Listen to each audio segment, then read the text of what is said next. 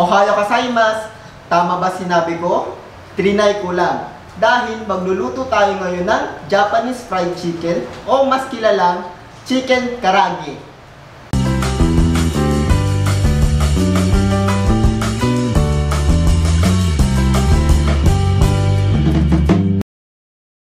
So, sisimulan na natin ang ating Chicken Karaage. So, meron ako ditong chicken pieces or chicken fillet. So, ideal nito ay gumagamit ng chicken thigh fillet or quarter fillet. Pero, ang gamit ko dito ay chicken breast fillet. Dahil ayoko maging masyadong greasy ang ating chicken breast. Kasi gusto ko yung maging meatiness ang ating chicken.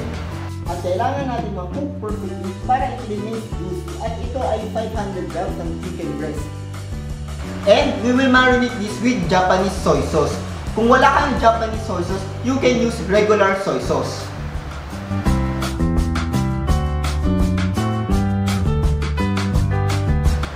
So instead of sake, I will use vinegar. So ito siya, 3 tablespoons of vinegar. And 3 cloves of garlic. So, napakasimple lang. At yun lang ang ingredients natin. So, halo lang po natin ito hanggat ma-marinate po ang ating chicken breast.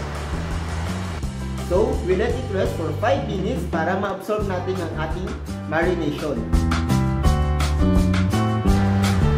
So, after we marinate this, we add 1 cup of cornstarch. And, haluin lang po natin ito hanggat ma-cook po ang ating chicken. So, kung may potato starch kayo sa bahay, pwede nyo gamitin yun. At mas better yung gamitin yun. Kasi yun naman talaga yung ingredients ng ating chicken karaage. So, when you mix your cornstarch at medyo dry siya a little bit, so, you can add water. Pero, by a tablespoon lang.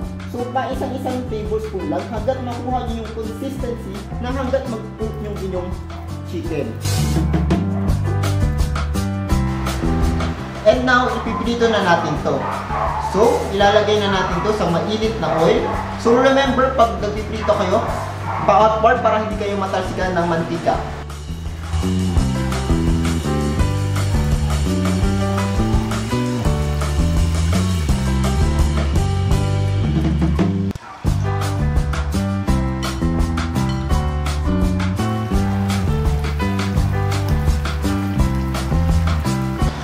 So, when you fry in batches, bago mo ilagay yung second batch, dapat uminit na ulit yung oil mo.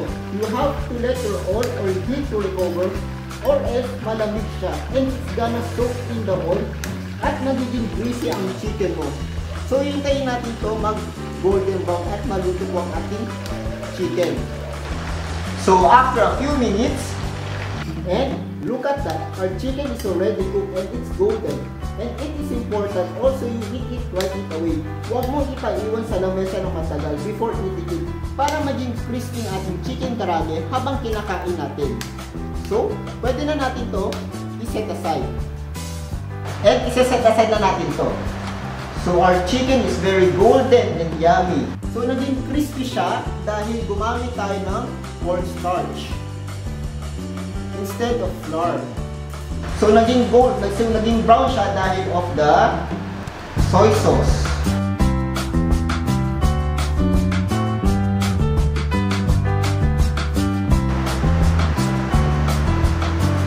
So, tapos na iprito ang ating lahat ng Japanese fried chicken. Sobrang dali lang gawin. So, sana may try nyo itong recipe. At alam ko magubos ng buong pamilya nyo, lalo na mga bata. And, we're ready to play.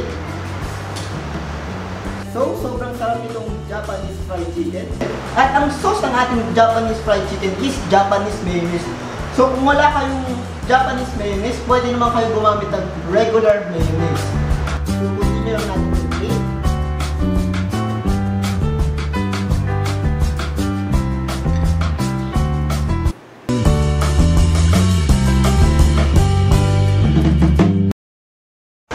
Japanese Karaage, Lutong Pinoy!